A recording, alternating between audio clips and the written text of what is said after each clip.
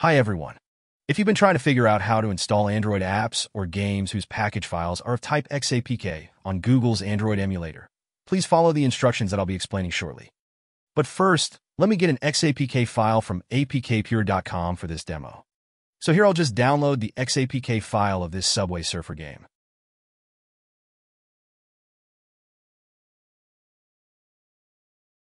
Okay, now I've got an XAPK file, so let's get started.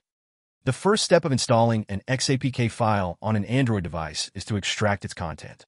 An XAPK file is basically just a zip file containing the actual APK files of the app.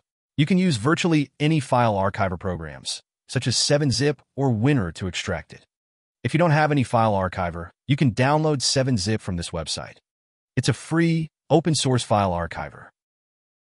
So now I'll just extract this XAPK file using 7-zip. Once extracted, open the folder containing the extracted files.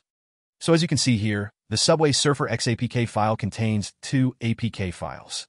Now to install this game, we will have to install both of them at once, using the ADB command line tool. If your XAPK file contains 10 APK files, you will have to install all the 10 of them at once, or with a single command line and not one by one. Therefore, to make our lives easier later when typing the command line parameters, let's rename the containing folder of this APK files to a shorter one. And then temporarily move this folder to the root of your drive, probably C drive or D drive.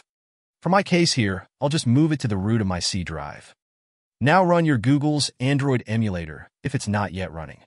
Then open the command prompt and run it as administrator. Now before we can execute the ADB command line tool, we will need to change the command prompt's current directory to the ADB tools directory. To do that, open your File Explorer, go to C drive, and then open Program Files. And then Google, Play Games Developer Emulator, Current, and finally Emulator. Now click anywhere on the empty area of the address bar to select the full path of this directory. After that, right-click on it, and then click Copy. Now go back to the command prompt, type CD followed by a white space, and then right-click anywhere on the command prompt to paste the full path of the ADB tool we just copied. After that, simply press Enter on the keyboard to change the current directory to the ADB's directory. If you do not want to repeat this step, the next time you install another app, you can add the ADB tool's full path to your system's path. To do that, click the Windows Start menu button and then type Advanced System Settings. Then click the View Advanced System Settings to open the System Properties dialog. On the System Properties dialog, click Environment Variables. Under System Variables, select Path, and then click Edit.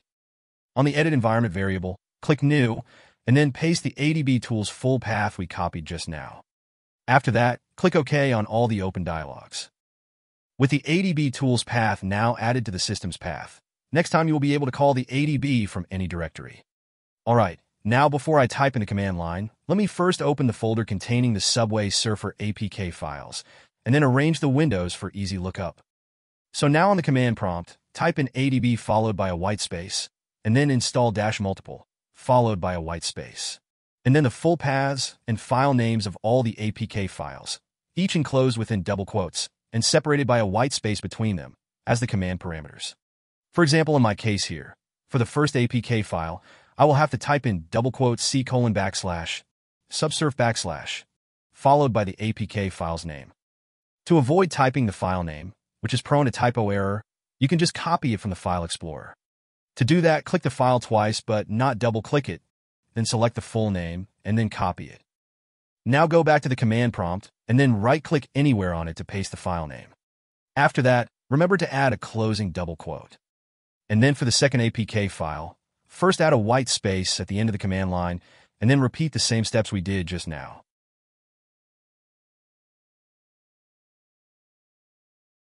Please remember that you have to add all the APK files in your XAPK package to this command line.